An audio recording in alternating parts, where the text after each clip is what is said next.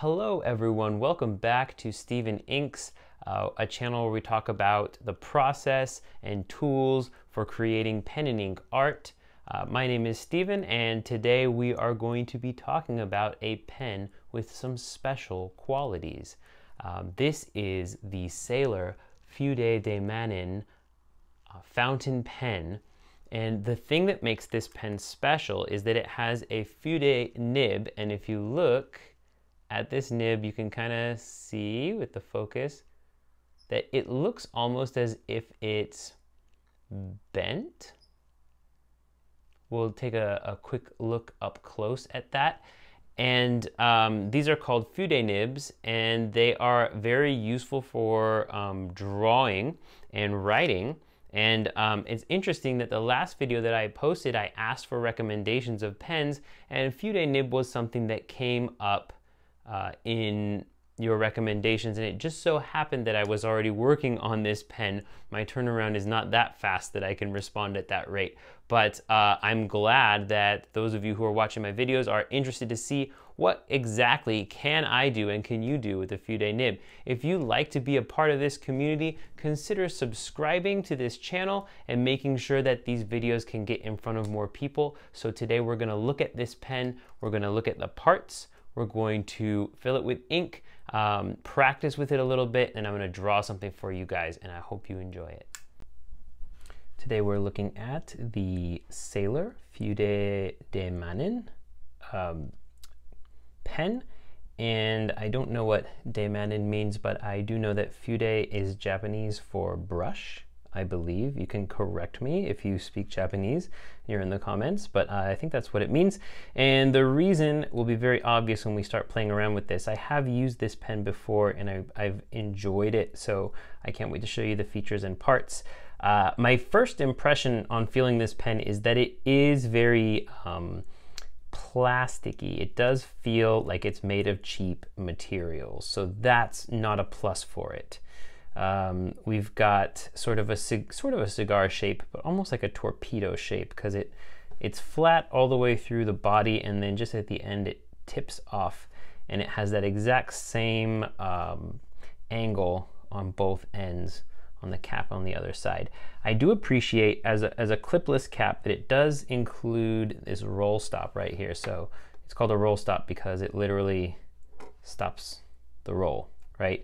And some pens don't have that, and it's very frustrating to have the pen constantly rolling off the table if you're not in 100% level plane, which my table, which tilts on an axis so that it can be angled, is never completely 100% level. So opening up the lid, I do have, here's the cap, roll stop. That's not a scratch, by the way, that is a hair, gross. And inside the barrel, again, the barrel it's all kind of the same plastic sort of motif.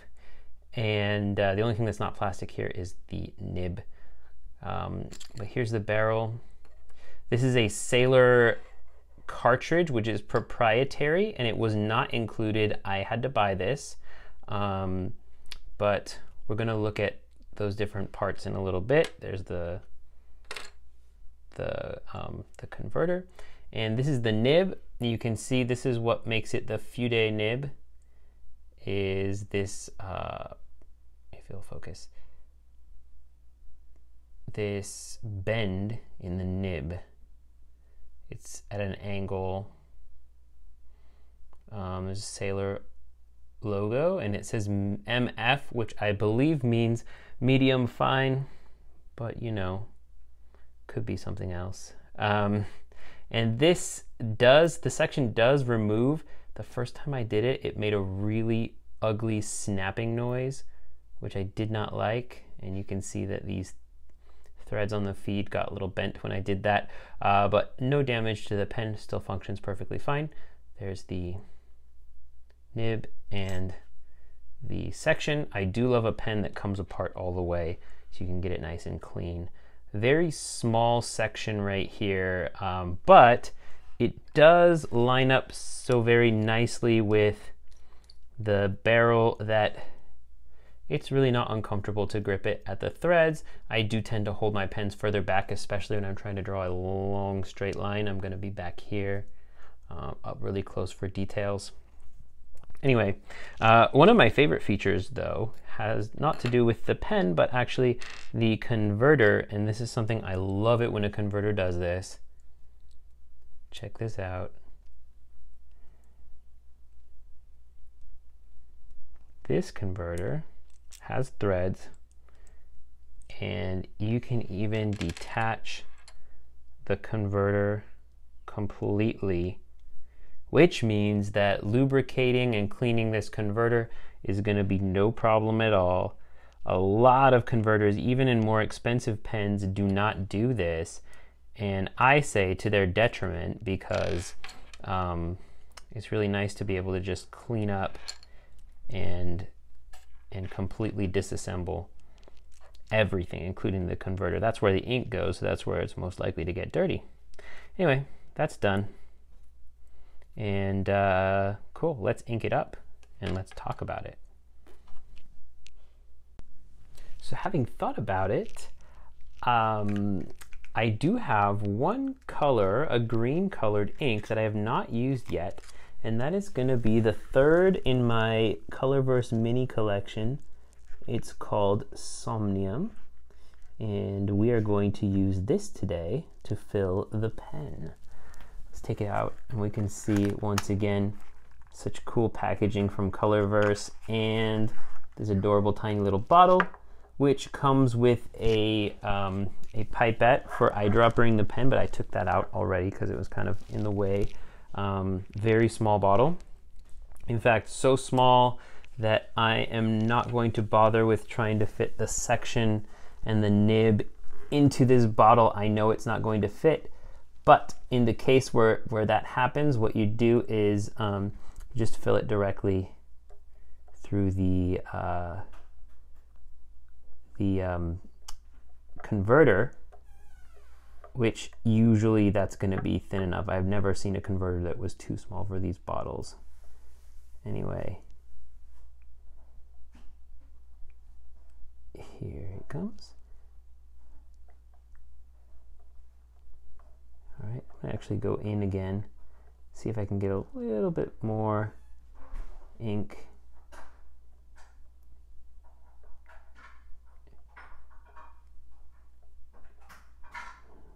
Oh, that seems to be the best that we're getting.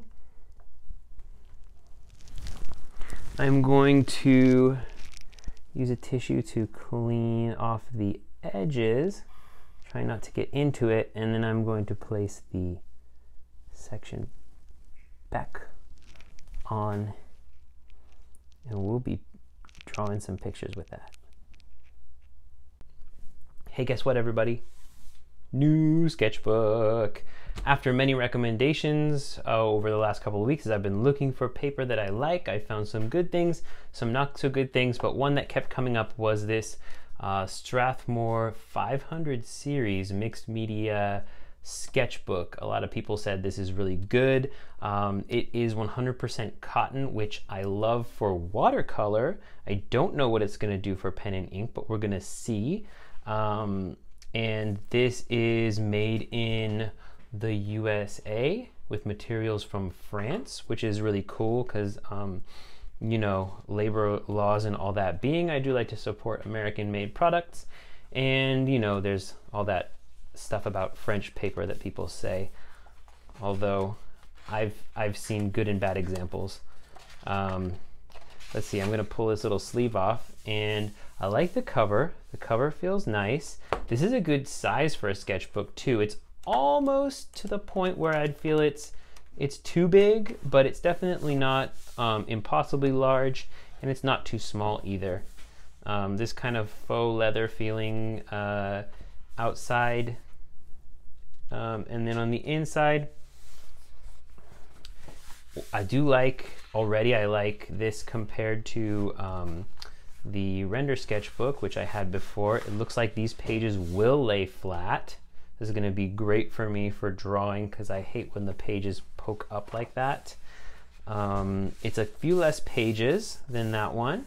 I am used to having sketchbooks with more pages, but hopefully this will be still quite useful. And what I'm going to do now is I'm going to do the lines on this from this Sailor Fude de Mannen, and I did this on purpose. I waited for this pen and this sketchbook because I'm going to really put this paper through its paces and test it hardcore, because I know that these Fude pens put down a lot of ink. So I'm going to show you what kind of lines I can get from this, and then we're going to draw on this as well. So first off, holding the pen, how you hold it normally,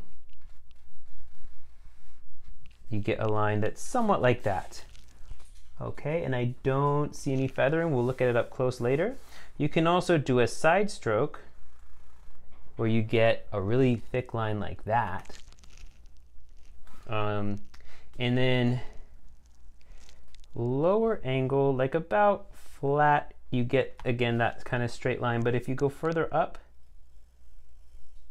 and you have to become, this is a trick in and of itself, but you can get really thin lines if you point it almost vertically.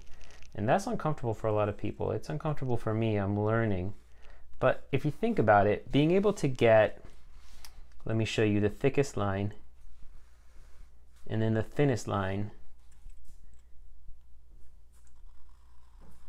Look at the range of lines you can get. Everything in between this thickest line and that thin line on one pen with one nib. That's kind of the exciting thing about it. At least I think so. So we're also going to try some kind of different strokes for different folks. I'm going to try pushing down sideways, but then twisting the pen as I go down. You're going to see if I can get, yeah, I can get like these triangular lines. I can go like that, and you can see, you can get a tapering line that goes from thin to thick. All right. It's really easy to fill in some blocks of color that are pretty even and don't have marks on them. I'm gonna really put some ink down on this paper. Is it gonna hold for me? Ooh, it is soaked wet. And you can see the edges here. No feathering. Nice texture. It's a nice feeling paper texture as well. So I think this is very exciting. You can kind of get like a wide circle, or you can do something thin. Here's some reverse. Now reverse, you do get that, it's really hard to see. You do get that really thin line when you do reverse. It's very dry though. I'm kind of feeling, if I do a vertical, less control here. I would have to learn, and I am kind of learning, but you get that a little bit of a wetter line here. Even after this heavy one, we are getting some, and I kind of expected that it would smudge a little bit, but it's not bad. And even like this one right here, it's not smudging after about less than a minute. So let's see, what can we do? We can do with some art.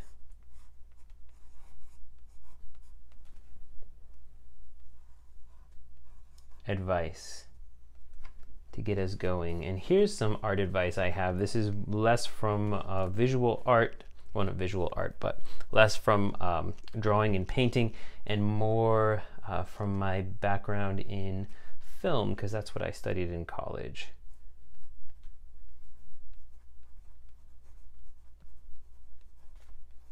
Foreground, midground,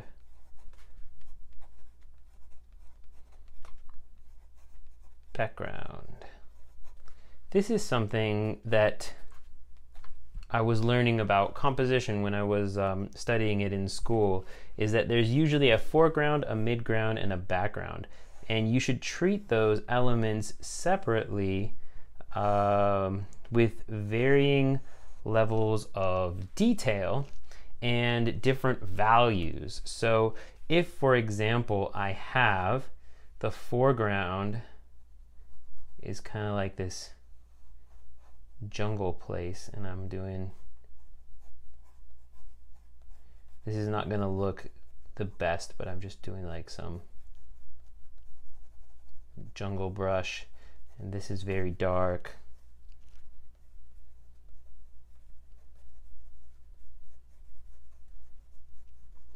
This is what's directly in front.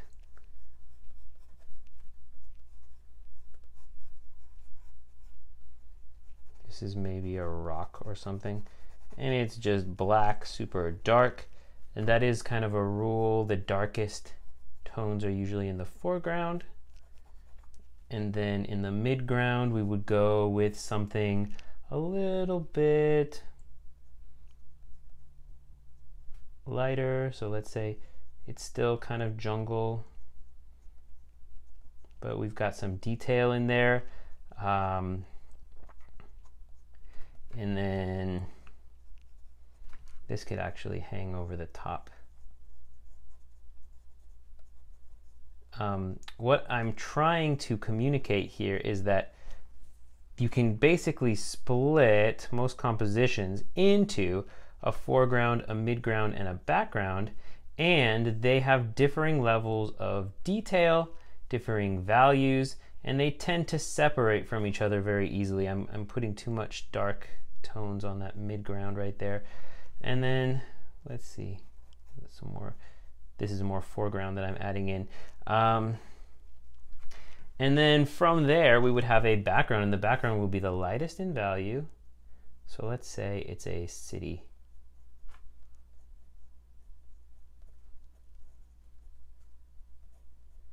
Low in detail. I'm going to do this vertical thing here. Light in value.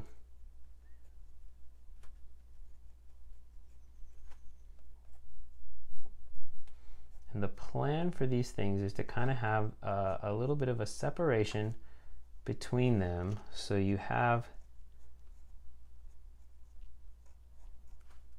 different levels. I'm just adding a little more value to this midground here. And this kind of shows in a basic way how you can compose a drawing so that it has a definite foreground, midground, and background. Now, not every drawing, not every artistic composition truly has this, but it's one way of thinking about it. And it's really, the really important thing for me that I learned was that you really need to step back the detail when you move towards the background. You have lighter values, atmospheric occlusion, which is a big fancy word for saying that the further something away is, the more faded out and dim it is.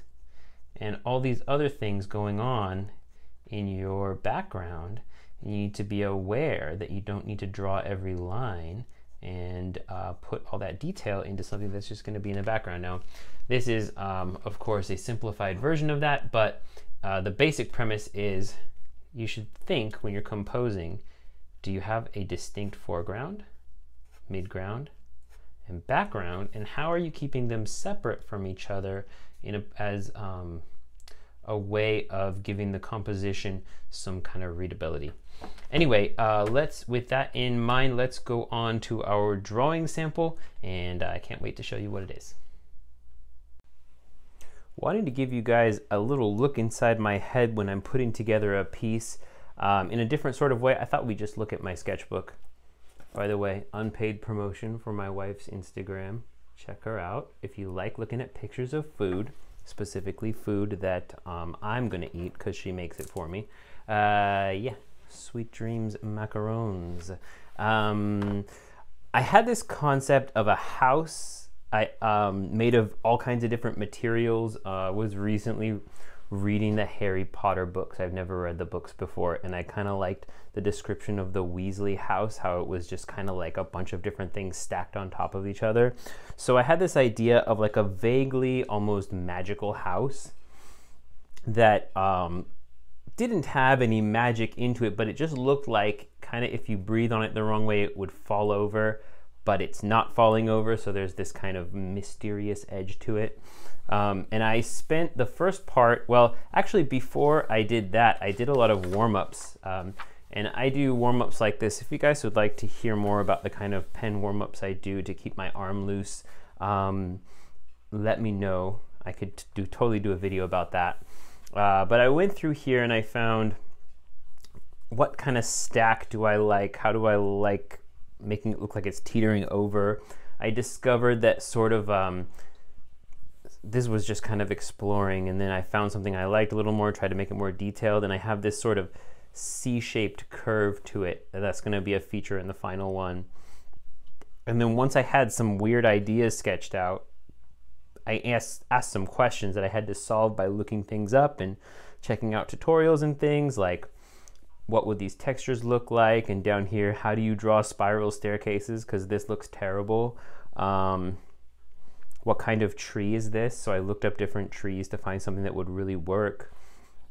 And then I did some of the studies, textures, tiles, spiral staircases. I did a little bit of the perspective, kind of 2-point perspective work just to kind of get some ideas out there. And then I did end up going to a more detailed sketch, and this is close to what you're gonna see in the drawing sample. Obviously I did this with a different pen because this is blue ink, and I just filled the pen up with green ink, and I want to use the Fude nib to see how I can make these line weights work for the different textures. And you can see a lot of things changed, some things remain the same, and when you see the final picture, more will have changed from this because I'm always working on different ways of showing things. And obviously beneath here I was coming up with other ideas. I was labeling the parts that I thought were kind of boring, and I kept warming up my arm over here with some of these exercises. So anyway, all of these things went into my thought process, and now I'm going to draw that drawing, and I hope you enjoy it. Now, straight out of the gate, something happened here that was kind of interesting as I was doing this pencil sketch. Just kind of realized that I did not understand the perspective of what was happening, and I think it's because in my sketch I kind of started 2D and then I started going out to 3D, and so I ended up erasing everything and starting over, also figuring out that the sideways kind of orientation worked better. But what I ended up doing, and I'm putting a picture of that up here, is I took a picture of some bricks at the angle that I wanted and used that to inform the perspective of the house. And that's one example of using reference, where some people would think of reference as kind of just copying a picture that you took or that you found somewhere. And it can be that, but it can also be just a reference for something like perspective if you don't quite feel comfortable with it. So that's what I did, putting together the pencil sketch portion of this drawing. And I'm glad I did that because it looks way better than it would have if I didn't go to that extra effort. In a minute I pick up the pen and start playing around with it. I started off with some reverse writing, and I really like the reverse writing on this pen. It's a nice dry line, which is helpful in drawing because you have a lot of control over it. So it's super thin and dry when you run the lines on reverse writing. And then I just went in and did all of the fine lines, and then I went over the lines again with the front facing part of the nib where there was a greater line width. And you'll start seeing me doing that in a little bit. How do I feel about Fude nibs? I think it's a mixed response because I love having control. I'm a little bit obsessive about control, and you can see me doing that with these fine lines like this. doing it this way as opposed to just kind of feeling out the piece and using thinner lines and thicker lines wherever. So it was a challenge for me, and you'll see when I turn the nib over and start doing the thicker lines, because I didn't have 100% control over where the lines were. So I didn't like that. I think I could learn from that, so I think it's a valuable thing, and I am very interested in using Fude nibs in the future. There is a Fude nib that's available for the Hongdian Black Forest, and I'm thinking about picking one of those up so that I can test and see what that one's like. I think I can safely recommend this pen because it is a lot of fun to use. You just have to be able to be ready for some happy little accidents, change your perspective if you're a perfectionist like me. Yeah, you can have fun with it, but it won't always do what you expect it to do. That was my experience. But yeah, you can see here where some of the larger, thicker blockings of ink went in. It's way easier to set down a big block of color without having any kind of sketch marks in it because of the way the Fude nib is, so that's really fun. And yeah, it's a strange little pen, but I like it. I'm glad I have it in my collection. I wouldn't necessarily recommend this as a first fountain pen or an only fountain pen. If you have a lot of fountain pens and you're looking for something different, here's a good way to start. Especially the Fude de Mannen is a pretty inexpensive pen, so if you don't like this style, then it's better to learn that you don't like it on a less expensive pen than to spend a lot of money on something and figure out that that money was wasted. Anyway, there we go. Hope you enjoyed this drawing.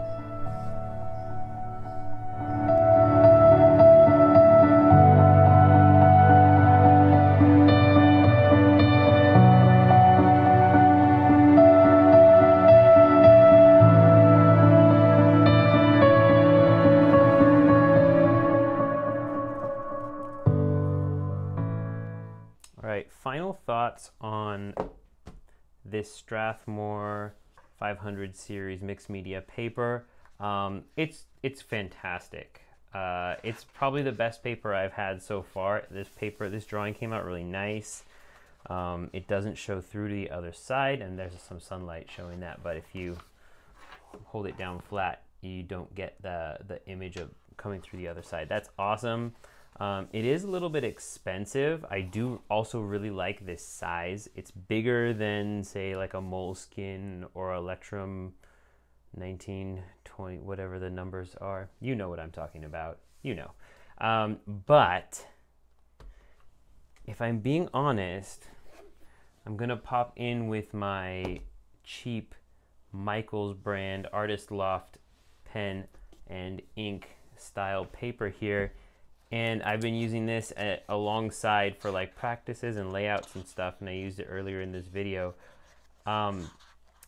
This paper is, here's some of my warm-ups. This paper is actually still quite good. A little bit of show through, but no bleeding, no feathering, and it's a lot cheaper. I could buy 4 of these Artist Loft Michaels brand notebooks for the price of 1 of these. Yes, this is better, but at a quarter of the price, how much better is it than this? That's up for each individual to decide. Personally, I feel that I will buy more of these from time to time, but this is not my last time to buy one of these cheap old notebooks. They do surprisingly well, especially considering their price. We are back. Okay, and having shared a little bit about the notebook, I think it's probably the best thing I've seen so far for pen and ink all around. Gives me a lot of control and I like it a lot. As far as the Sailor Fude de Mannen pen, a pen of which I am sure I am pronouncing at least some of that name incorrectly, I really like what it represents. I felt at first when I started using it that had a lot of potential.